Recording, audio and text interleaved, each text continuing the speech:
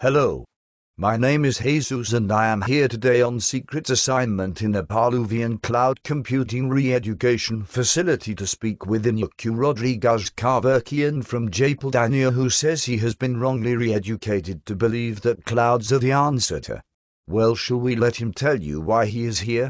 What shall we call you? Yeah, babe. Call me Angel.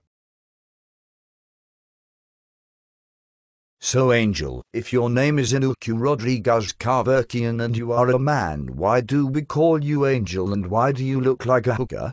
It is my secret virtual cloud identity so that no one knows who I am in the world of cloud computing, and in the end I do the same as a hooker anyway, so I may as well look like one. What do you mean? Is this cloud a Lucy in the sky with diamonds sort of cloud? No, it is a real virtual cloud that no one understands, cannot be described, and has no real definition or boundaries, and it is not in the sky. It is everywhere. Ah yes, so it is a Lucy in the sky with diamonds cloud. No, you are wrong. Our clouds have no diamonds, but they are filled with pearls of wisdom, and the world will change as all of the unstructured data oozes out between the cracks in a global infrastructure. Ah yes, of course. What is your nationality, Angel, and where are you from? I am Japldanian and I come from Japldania. I have not heard of Japldania.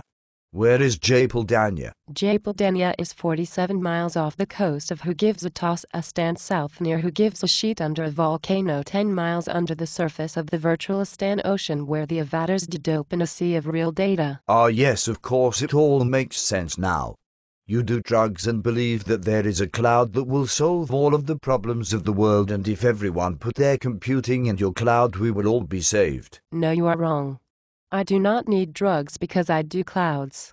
When you do clouds, everything is virtual and reality becomes clouded, just like when a green fairy comes to see you. So why are you here for re-education, Angel? I started to remember that when I was a hardware salesman who sold computer hardware, that they were real, but that is all in my past life, and I must not remember this because then I really screwed the customer.